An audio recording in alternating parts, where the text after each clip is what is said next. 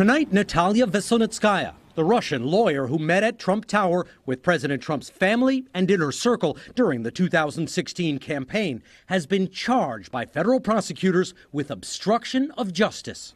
The charges are not directly related to that Trump Tower meeting. Instead, center on emails first revealed exclusively by NBC News. What I wanted to ask you about are these emails, if you could take a look at them. Во-первых, я не могу подтвердить, что это вообще моя переписка.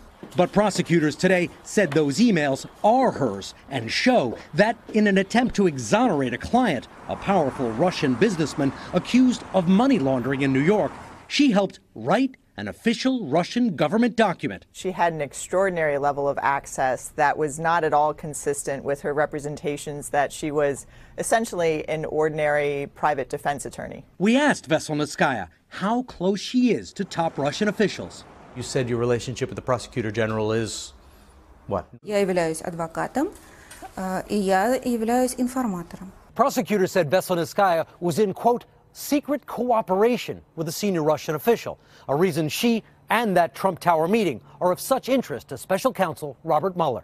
Tonight, Veselnitskaya says she hasn't read the charges. Hey, NBC News fans, thanks for checking out our YouTube channel. Subscribe by clicking on that button down here and click on any of the videos over here to watch the latest interviews, show highlights, and digital exclusives. Thanks for watching.